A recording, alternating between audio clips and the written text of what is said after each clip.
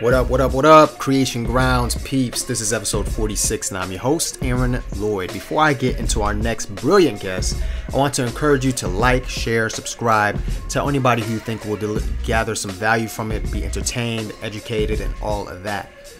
My next guest is Dale Rose. Mr. Rose is a teacher of mine who I had while I was at UConn and was a brilliant, influential force in my growth as an actor. I had him for 2 out of the 4 years that I was at UConn and had the pleasure of being directed by him in several other productions. He is an artistic giant. I really like his artistic sensibilities. He is super knowledgeable, a gold mine of just craft and theater and just growing as an actor. I feel enriched and enlightened anytime I talk to him about just in terms of my own artistic sensibilities, and I pray that after listening to this episode you'll see that he can do the same for you. In this episode he talks about craft. How do you study and become a better actor during the pandemic? How do you explore yourself during this time to get better? He talks about Stanislavski, and if you don't know who that is, you'll know after this episode. Why he was important to the craft and to acting and things like that. He talks about some things that have shaped him in his life and influenced his life, and books that he shared and read, and plays and movies that have moved him. This episode is great. I know you're going to enjoy it. Enjoy this episode with Dale Rose.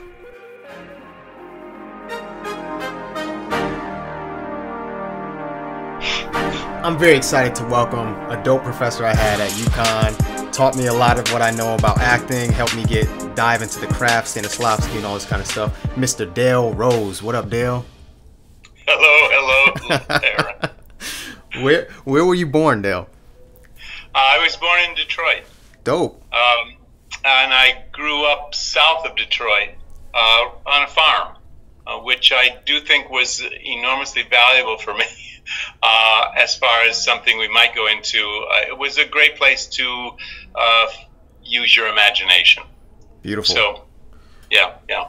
And tell me about the day that you discovered your passion for the arts. So you grew up in Detroit. It's very kind of, I guess the imagination was part of it, but what drew you to the arts?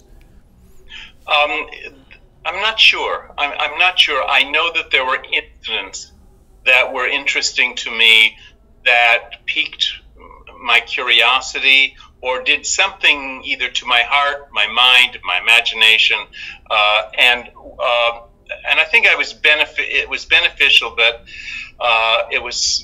we had a small school and we would do road trips, or basically go to Detroit. And I remember one time going to see, and I was in grade school, going to see Charles Lawton, an actor from a long time ago. Yeah, I don't recognize him. He was doing at the Ethel Ford Auditorium.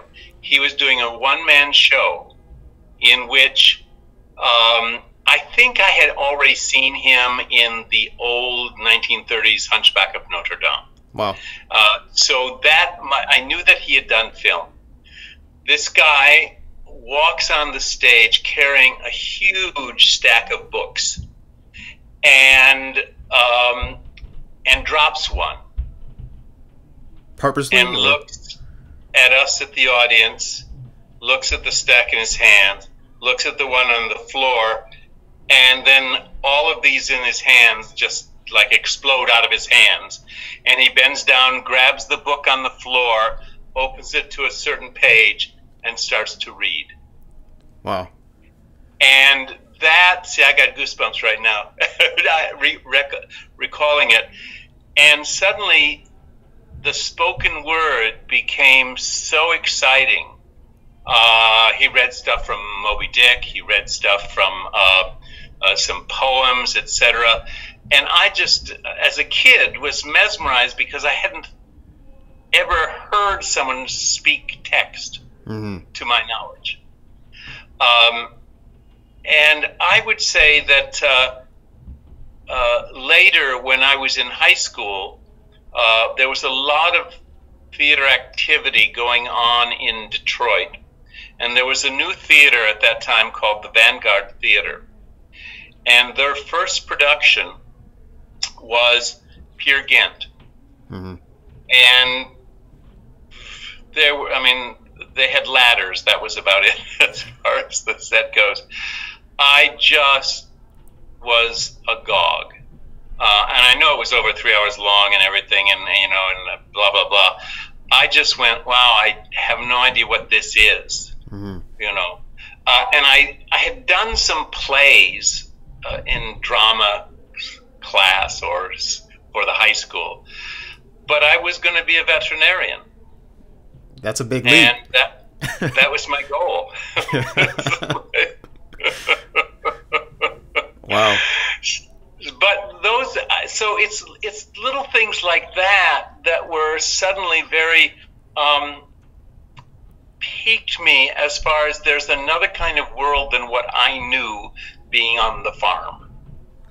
And once I went to college, I think that and couldn't handle the math. So I went from there to psychology and child psychology and speech therapy, and then into theater and dance. And I think I found my voice, so to speak, through dance, because I found the physical expression far more potent than the spoken word. And I think that as I matured, to be able to bring those together about what, as you may recall when I said in John, and in the beginning was the Word, and the Word was made flesh and dwelt among us. Mm-hmm. That is my mantra. Yeah. So those things came out of there. And then there were other things that sort of helped me focus on things that I wanted to do, but those would be the initial ones. Those two. That's amazing, man. And who is Stanislavski? Who is he, and why is he important? Well, he's probably now the terminology is the father of modern acting or modern drama, and probably the great-great-grandfather of modern acting and modern drama. But in 1898, he had already formed the Moscow Art Theater and wanted to find how to put on stage what would be truthful, as opposed to a lot of things like sawing at the air and da-da-da-da-da. Mm-hmm. What is truth? How do we convey truth, both from an inner emotional life, from the physical being, if I'm a peasant or I'm a king or whatever I am, and what are the tools that one can explore in order to allow that to happen? And so the first play they did was the Seagull. So going with that, with the naturalism of Chekhov, and continuing to explore what it is that makes a performance real. So however we've diverted from that, or various other teachers, etc., mm-hmm. the fundamental tools are still the ones that he explored. And of course, when he came to America for a short time and working with members of the group theater in maybe the very early 30s, and then people like Stella Adler and Bobby Lewis and Sanford Meisner went over to Russia to work with him some more. And Stella Adler came back, and it really changed how she worked as an actor. And she was one of my teachers, so I'm one removed from Stanislavski from that standpoint. That's incredible. But the whole thing is, and what's amazing is he never stopped searching with that elusive thing about what brings truth to a performance. Mm-hmm. And a lot of people think, oh, it's all that he was always about what's inside and how that's coming out. But that's not true, because often, as he was exploring more and more his craft, it was also about, how do we do this if we come from the outside? What is the outside of this character? And by exploring that physically, how do we start to tap into something deeper? As an emotional truth, an intellectual truth, how do we use the creative imagination to allow you to do a Hamlet that would be far different than my Hamlet? Right. Because we're involved not just in our intellect, but with our creative imagination. I love that. And for you, what play or role has impacted you the most, and why? That's a toughie, because I've lived a long life. What, the first one on your mind? So I have to go way back again. I think along that same time of what I mentioned earlier, I saw the original production of A Raisin in the Sun. Wow. That Lloyd Richards directed, before it went to Broadway in 58. Was that at Yale Rep? Was that at Yale Rep, the first one? No. This was at the Schubert Theater in Detroit. Oh wow. Okay. It's a tour. Yeah. So it hadn't gone to Broadway yet. And you know, like many of the theaters, it was an old, kind of beautiful theater that doesn't exist anymore. But I remember being in could have been the second balcony, but maybe the first balcony. But I'm sitting there, and it's the only time, at least at that time and for many, many years after, that the walls of the theater literally disappeared for me. You were in it. And I was in the younger household. Wow. And it was so overpowering, and so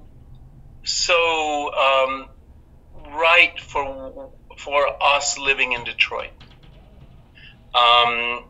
That it was just awesome, and it was my first opportunity to see Ruby Dee on stage. Wow, what a blessing, man. Which I then toured with her. I did not know this. Wait, Dale. Hold on. Time out, man. You worked with Ruby Dee? Yeah. I didn't know this. In a touring production of To Be Young, Gifted, and Black. I was the only white guy. That's still incredible, man. That's dope. That's incredible. Yeah.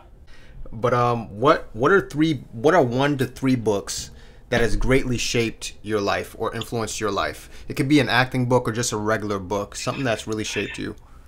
Yeah. Well, I would first have to say The Prophet by Gibran. I remember though. Yeah, I remember that. It has always brought me insight and comfort.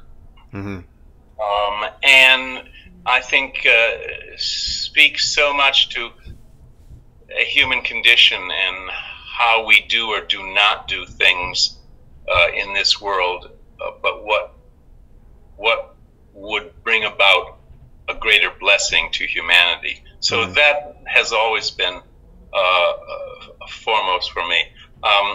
Peter Brook's book, The Empty Space, as I first started thinking about theater, that was very influential, and made me look back, and which I do time and time again, on just the sense of what is sacred, what isn't, what's happening commercially, etc. So, and I guess I would have to say all of Shakespeare. Yeah. Shakespeare is incredible. It's a toss-up between the Bible and Shakespeare. they're kind of on the same plane, man. It's just, if we're being honest. That's dope, man. But that's because I hated Shakespeare. Yeah. I just loathed it for the longest time, until probably the mid-'70s. In fact, my first Hamlet was a send-up of Shakespeare, because I loathed the character. And anyway, what shifted for you that you loved it? I mean, you hated it. Well, what happened is that I started working with Kristen Linklater. Oh, yeah. And my whole thing that I loved before was the physicalization of a character. Is the physical life with the life and muscularity of the language became so exciting. And then it started to unlock the images that are there that I find constantly speaks to us, no matter who we are, what generation, gender, color. Yeah. I know it's hard sometimes thinking, well, he's a dead white man. I just think that he's one of the great poets. I think so. I agree. His words speak. They sing, man. So I know you were a teacher at SMU, then you came to UConn. UConn is from where I know you. But when did you start teaching, and what made you want to start teaching acting? I didn't. You didn't want to teach? I was working in Tampa, Florida, and I was teaching improv, and I was teaching movement class. But I had several accidents, skiing and otherwise, and so my knee was not good, and I would do something and I'd collapse, and the whole class would collapse. Like that was part of the movement, and I couldn't stand it anymore. Yeah. And I got a phone call from Jack Clay at SMU and said, would I be interested in coming in and teaching movement, because the movement teacher is going to be on sabbatical? And I says, no, I can't teach movement anymore. I can't see my life in my face anymore. And he says, well, what about teaching acting? And I says, well, I've never taught acting. He says, and I said, so I done? I said, no, my dear boy, that's not what I've heard. That's not what I've heard. So I went in and I did an interview, or I did a class in which all I was told later that Jack Clay came up to the faculty. What he's doing is just trying to test the students, right? That's what he's doing. I had no idea what I was doing. And they hired me on the spot. And with the idea, they were sending me to New York, all expenses paid, to work with a teacher there the summer before I would start to teach. And my theater in Tampa had just gotten a $75,000 grant. And so they were going to be fine for a while. And I thought, this is an adventure that I think I need to do. So that's what started it. And I'm grateful that you started it, man. I've been taught by you and genuinely learned a lot from you. So I appreciate you. And the gift that you've given to me. What is a bad recommendation in acting or teaching acting that you've heard over the years? Well, that's tough. When I was teaching in New York, there were a lot of gurus who would say things like, no, you have to stick with me and stay and take more of my classes before you even try something professionally. And that's a strange Svengali kind of thing, which I find creepy. I'm hoping that's not so much anymore. But I would say the one thing that to me is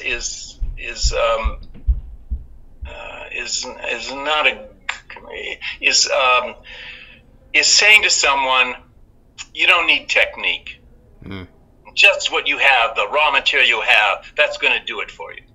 Now, and it's very likely it would for a while. But without technique, to be able to explore and balance what you're trying to do, so that it's not about eliminating the rawness, or what I would say is more of the emotional connection, physical connection, but it's about how do I guide it, and so that for the stage it's repeatable. Because I know too many performances where, in fact, somebody would say at open night, oh my God, that was just incredible, just incredible. 2 nights later, he couldn't find it again. Right. Couldn't find that spirit. And, you know, that was when audiences didn't pay so much. So you Right. can't afford that anymore. Yeah. And I think it's doubly true now on film, Yeah. wherever film is going to go. But there's no time to waste money. Yeah. So you need to have a sense of technique that is balanced by your creativity in how you get under the skin of the character. And creating a skill out of it. How can an actor improve their craft while not actively in a show? So what if an actor's listening or somebody and they're like, well, I'm not currently in a show. How do I work my craft? I'm here by myself. Do I need a scene partner? I'll let you answer, but how can an actor improve their craft even while not actively in a film, TV set, or on stage in rehearsals? Well, I think that there are a number of things that can happen. And of course, this has been a question that people have come to me about on Zoom, such. And that one thing is, in this time of solitude, you can do a greater internal search. What's authentic in me? What is it? And dare yourself to go there. Mm-hmm. What are the elements that really I've been either holding back or I touch on them and I freeze or something? How do you start to breathe into that and let that go and nurture your work? That's something you can do in solitude. And then in an ideal situation, maybe in some other building, so you're doing it on Zoom, you have a comrade who is also wanting to explore, and then start exploring pieces of text that allow you to reveal as you're playing off of each other. Mm-hmm.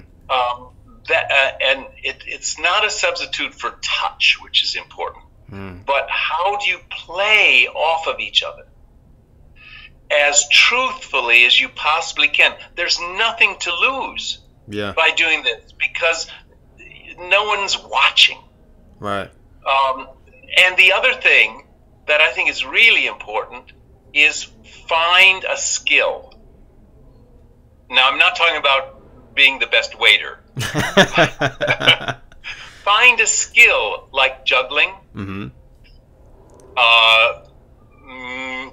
magic tricks,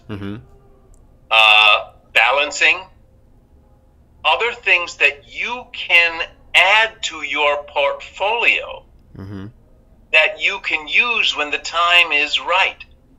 And that may be, I mean, it's actually in New York, it's easier right now as long as, like Ripley Greer is keeping the place clean, that you can rent a place and go in there with some balls and juggle, or learn an instrument that you haven't learned before. Take voice classes on Zoom. Yeah. So those are the things that it's in a way, it's a less pressured time to expand who you are as a creative individual. I love that. I love that. And what do you believe now that you didn't believe 5 years ago? Too much. Like?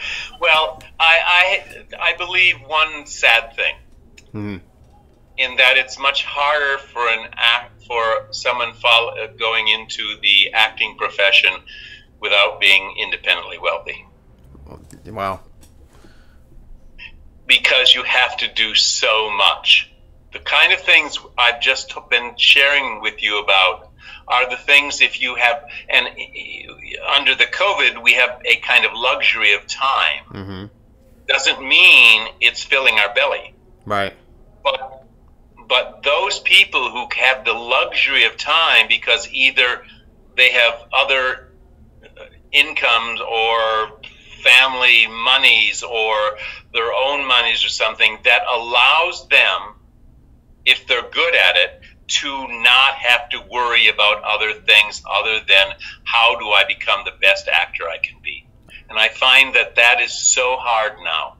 so very hard. Yeah, I would agree with you, man. It's definitely how do you create some kind of financial independence so you could just truly focus on your craft. Right. Because I know those people who said, okay, I'm going to do this job and I'm just going to focus on this job. And then 3 years later, it's like, well, I think I've got the funds now. Now I'm rusty as an actor. But I'd really be able to flip that pancake so well. Yeah, I feel that. Tell me about a moment that felt like a failure at the time, but later set you up for success. Oh, which one? When I was younger, I got to play the son in the play. Subject was Roses, about the mother and father and the son's coming back from the army. And it was so much, or at least as I projected it, my own life, that I just masturbated all over the stage. I felt so good. Yes, tell him off the father. Wait a minute, mother, it's your fault. All this stuff. And my teacher at that time, I'm kind of beaming, like, and he's going, "Are you through?" And I says, "What do you mean?" He says, "Did you get that out of your system so that you can really create?" Wow. I literally threw up. In that spot, or like? Yeah, I mean, I was in the dressing room, and it so devastated me. And the first reaction is I want to punch him. And then it was like, wow, yeah. And then I was able to work on another play, playing a college student, and I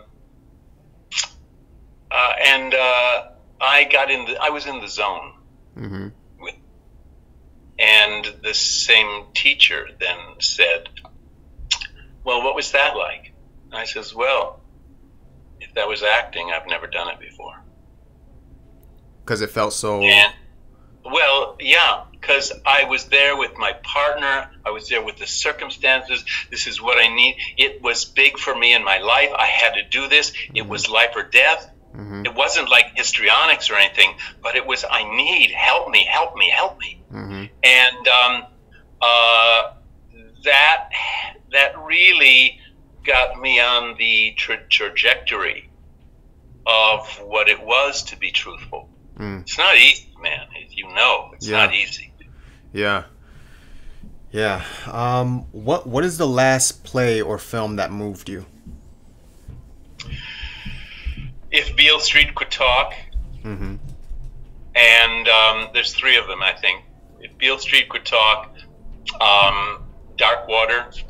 I haven't seen that one. With Ruffalo.